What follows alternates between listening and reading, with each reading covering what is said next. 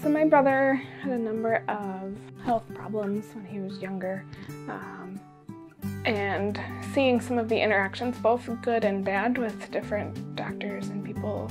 involved in his care, really showed me both what a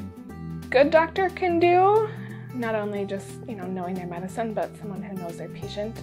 and can really advocate for them, as well as when you have a doctor you don't connect with, or you don't feel like